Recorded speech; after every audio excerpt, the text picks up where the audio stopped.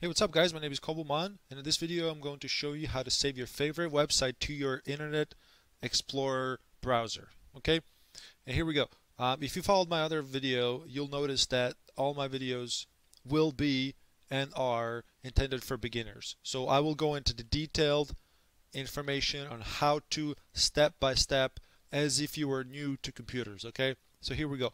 A couple of ways to get to the internet, right? So down here, if you look on the bottom left, you have your big E, big blue E, which is the Internet Explorer. You can either go ahead and click on that and your internet browser will come up, and that's fine. That's one way of doing it. But in case you happen to not have this big blue E, another way to get to it is to click the start button, which is down here on the bottom left hand corner. All you got to do is just click it and type in internet. Okay? Once you do that, if you look up here, the very top thing that comes up is the Internet Explorer. Okay? And this is what you want. So go ahead and click on that. And here we go again. Now we're back to the Internet Explorer. Okay? The reason I get this pop-up down here is because I'm using a Firefox as my main browser, so it keeps asking me to set this default, and this will happen if you have multiple browsers, which is fine. Okay, I'm gonna click no because I don't use Internet Explorer as my main browser. The reason I'm doing it for the Internet Explorer only is because this is by default Microsoft installed browser on majority of the computers. Okay, so but these the instructions I'm about to give you do apply to Firefox and Chrome browsers as well. Okay, so we're going to save your favorite website. We're going to place a shortcut onto your Internet Explorer so you have an easy access to it, and that's the whole point of this, right? So you go to your favorite website, and next time you open up Internet Explorer, you want to have a quick access to it, so you don't have to go search for it or type in or even try to remember the name of it, because sometimes you come across a website that you really like, but you forget to bookmark it, if you will, right? So in this case, it's called, for the Internet Explorer, it's called Favorites. Okay, it used to be called Bookmarks, from what I recall, but it's either going to be called Bookmarks or Favorites. But in Internet Explorer, it's called Favorites. And okay, so here we go. Let's go to a website. So if you want to go to a website, you can just click up here inside of this box up here, and let's, just for the heck of it, let's type in yahoo.com. Okay, let's just pretend for a moment that this is your favorite website. Just an example. Okay, so here we are at yahoo.com, right? This is our favorite website of ours, and we really want to save it so that we memorize it for the next time, but we also want the easy access to it just by one click, right? So let's do that. Okay, so the first thing you have to do here is anywhere on this blank area up here of the Internet Explorer, anywhere up here, what you got to do first, and this is just to make it as simple as possible and the most convenient as possible for you. Okay, I do this all the time because it's the best way to access your favorites, your favorite websites, and the quickest way. Anywhere in this blank, or I don't want to, it's blank, but it's bluish white area, you want to right click with your mouse button. First thing you're going to do is right click anywhere in this area, right click with your mouse button. And here you get this pop-up, right? The first thing you want to select here is a favorites bar.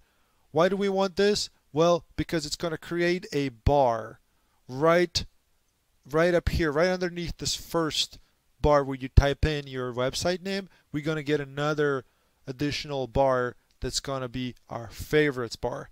And this is where we're going to put our favorite for yahoo.com, your favorite bookmark. Okay, so here we go. Just make sure you click it, and boom, there we go. We get a favorites toolbar right underneath here. And let's see, now the next thing we have to do is save our website. So how do we do that? How do we bookmark this? How do we add this as a favorite? Okay, well, it's very simple.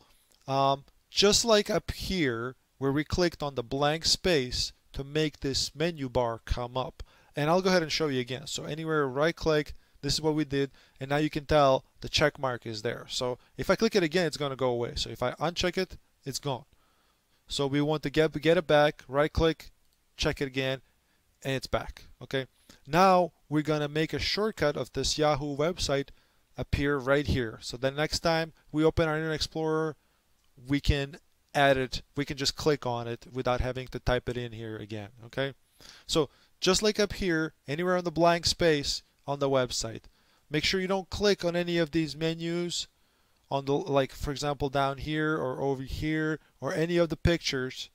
Make sure it's in somewhere blank. And the easy way to tell whether you're highlighting something, see how it turns into a hand? That means something is highlighted underneath. You don't want that. You just want it to be a regular pointer. And again, this video is for beginners. You know, this is why I'm explaining it like this, because it's specifically for beginners. I just wanted to reiterate that. Okay, so we're going to do the exact same thing as we did up here to add our toolbar, menu favorites toolbar. We're going to right click and we're going to scroll down about halfway down and see where it says add to favorites.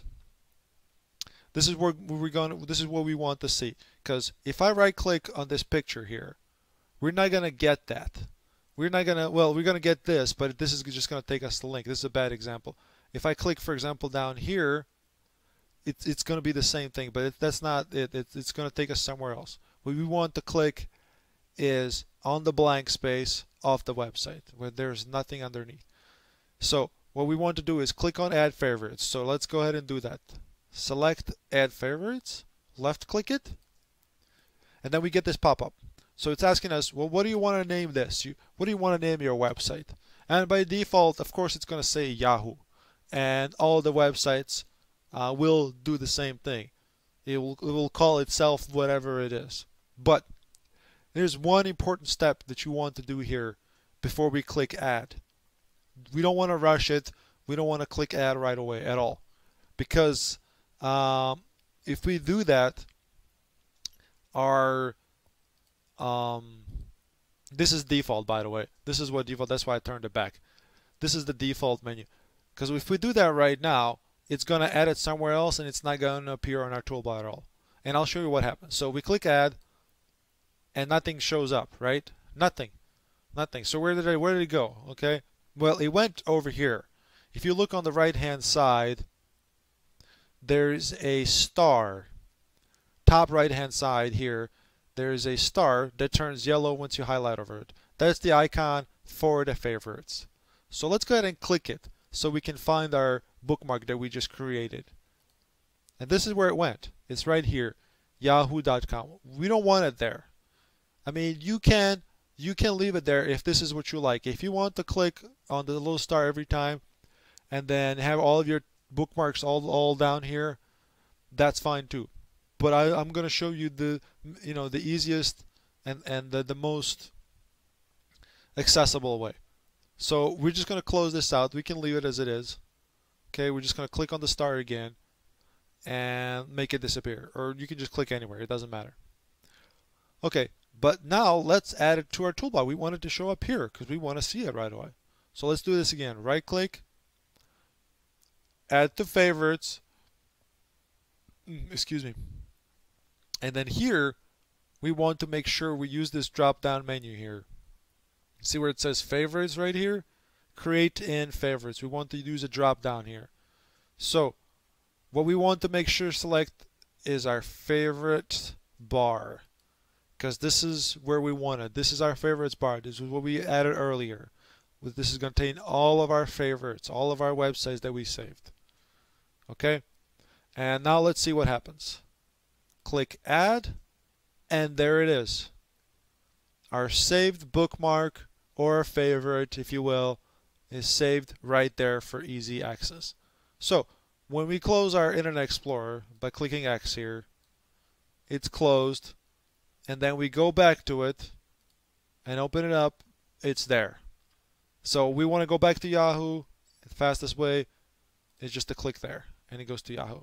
It's much better than going over here. Well, much quicker and much more convenient than going over here. And of course you can do this, and that's fine, nothing wrong with that.